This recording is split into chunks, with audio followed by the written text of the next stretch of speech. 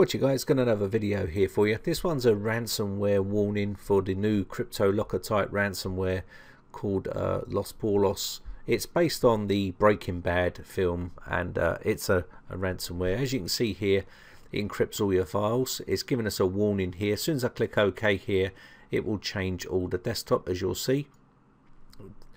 So Los Pollos Hermanos is the latest type that's doing the rounds. Now, the way you can protect yourself from these types of ransomware is to make sure that you back up your files regular. It's the age-old question: back up, back up, back up. If you do that, then you're not going to fall foul to this type of problem. If you fall foul to it, it doesn't really matter, because you can just wipe the system and put all your data back. Okay, you will be inconvenienced by having to do that, but it means all your data is safe. Now, the way these people work is by encrypting all your files and then holding you to ransom, knowing that you want them files back. Most people don't back up, and this is why people fall foul to it.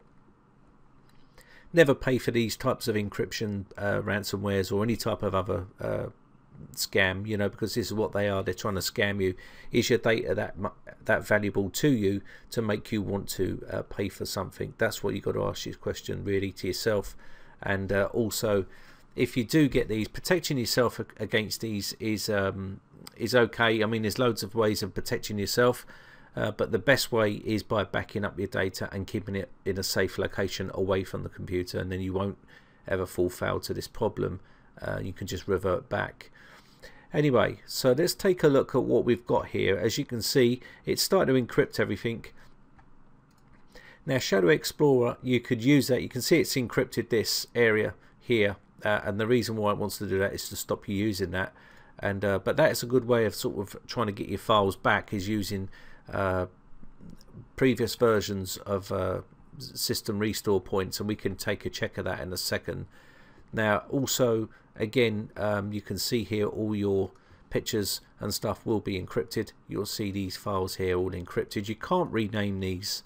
They are all encrypted, as you can see. I'll take this bit of text out here, and you can see this, but as soon as you click on it, you'll get nothing, as you can see.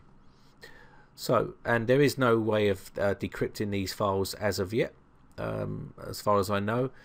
So if you have got encryption and you do want to get them back and you don't have backups, then you could be in big trouble, and I wouldn't advise you to pay for it. But I mean, this is what they tend to do. You don't even know whether you're going to get your files back if you did pay for it. So let's take a look at roughly where these, I mean, there's loads of files that it puts on the system. Let me just quickly show you some areas here. I'm going to untick this as well. And if we look inside users, and then let's try all users first and look inside here. Okay, just go back here and go into my account, and then we'll look at this app data, and then roaming, Shadow Explorer, that's okay, Microsoft. Let's have a look inside crypto, and inside here you can see it's managed to get to this area by CryptoLocker. You can see it gives you some information here. $100. Again, once I come back out here and go into local, you'll probably find some stuff in temp files here. You can see this file here. This is the actual ransom as well. Now, if you do remove this ransomware, remember there's no way of getting your files back unless you can use something like Shadow Explorer or something like that, okay, and you have got backups in your system restore points. You may be able to do that. We'll test that in a second, but you can see the file is there. And again, icon cache database has been hit as well, as you can see. So let me just go into, I mean, these areas are all going to be hit by this sort of stuff, but there's quite a few other areas as well. I should imagine registry files and stuff like that, and I'm not going to list them all on the on here, but you'll see generally if you look around you will find stuff. Okay, now you can use different methods of removing this. I'm going to go into safe mode with networking here, and restart the system. Okay, so I was tapping F8 to get into the advanced boot options here, and what we're going to do here is go into safe mobile networking. Now on this version it doesn't run in safe mobile networking. You can download files.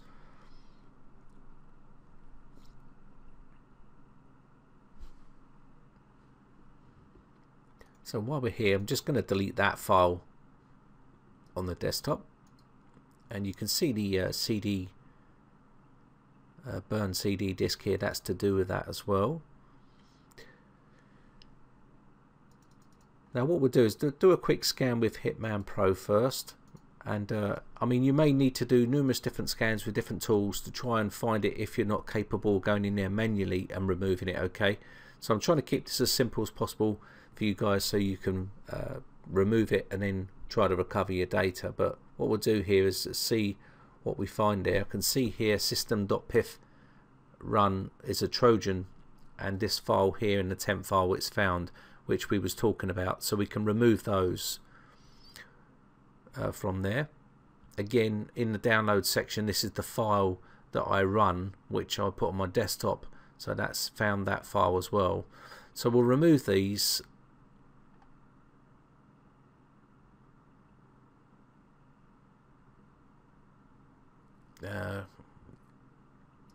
Okay, we need to activate this, so I'm just going to quickly do this now. Okay, so we're activated here, and we're just going to go through here. Unable to create a restore point, and it's been disabled, as you can see here. So we're just going to quickly remove these.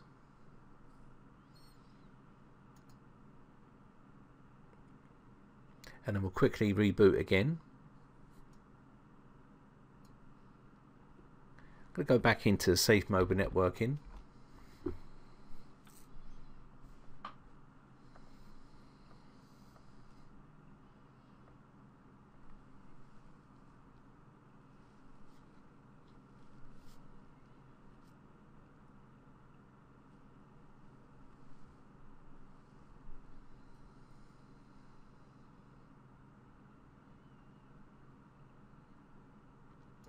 Okay.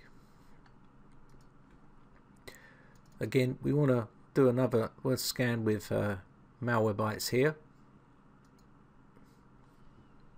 Now, the more scans we can do with different types of things, the more chance you guys have got finding it. Okay.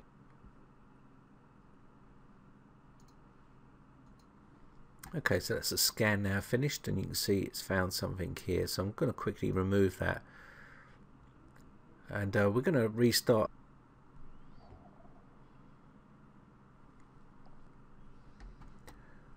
Okay, so I want to get Eset this time. So I'm just going to quickly go online and get this.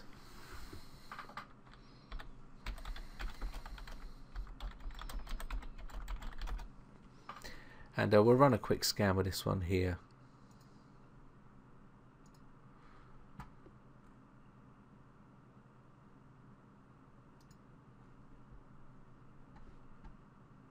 Just quickly install this.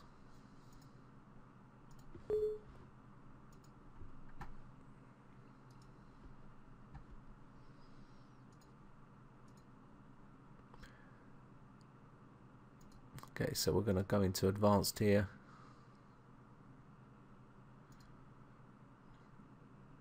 Okay, search archives. Let's see. Just do a start on that without searching the archive here. We'll just give it a test and see what we can find. See if it finds any other stuff on the system. Now, while that's doing that, what I want to do here is have a look at Shadow Explorer. I've reinstalled it, and from here you can see you've got restore points here that you can have a look at. Okay, now yours may go way back, and hopefully you may still be able to pull files out of your restore points depending on how far they go back. These are all on the same day, as you can see, but if you go back weeks in time and stuff, you may be able to retract some information from these to put it back on the system. And it's pretty simple. You see here where you want to go to, and once you get to the area you want to go to, you can just click on what you want to do and then export those, and then you can just right click and export like so, and it'll export it to wherever you want to go. So if you want to export it to your desktop, you can do that, click OK, and pull out all your files. So we'll let this scan complete and then we'll come back when it's done.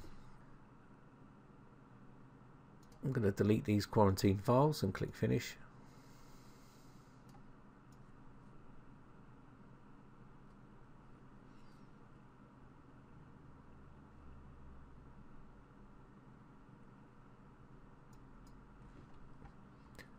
Okay. Anyway, run a scan with auto runs.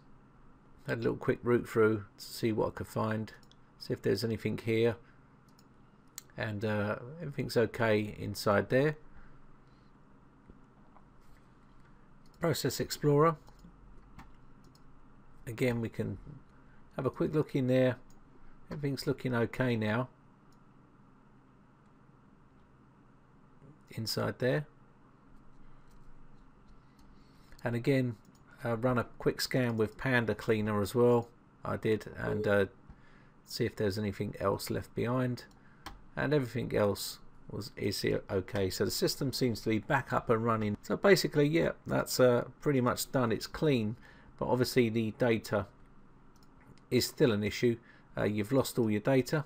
You can try to restore some of this from backups. If you have, you can delete all this stuff if you wish. Pretty much this is what was on there, so you can delete whatever it is on there and recover all your data. Go around and you can clean off all the rest of this stuff and have a good clean up. If you want to wipe it and you've got backups, then by all means you can do that, but pretty much that's it in a nutshell really. These ransomwares are a nightmare and they do cause a lot of problems, and that's why they continually make them to cause problems for people and their computers. If you haven't got your data backed up, then you're in big trouble. And if you've got other devices connected to it, it will also encrypt all that stuff as well. And a thing to remember, don't click on any attachments, don't use peer-to-peer software, don't use that sort of stuff, okay? Don't download unknown executables from the internet, don't go to dodgy sites, and you should be okay. Keep yourself safe and you should be alright. Anyway, I'm going to wrap this one up. My name is Brian from briteccomputers.co.uk. If you enjoy these videos, guys, then hit the like button and also hit the subscribe button if you want to keep up to date when I upload new videos. If you've got any video requests or any problems with your computers or anything like that, or you just want to join in the fun and have a chat, then you can always head over to the forums. The information's up on the screen right now. Other than that, have a great weekend, guys, and I shall see you again in the next video. Bye for now.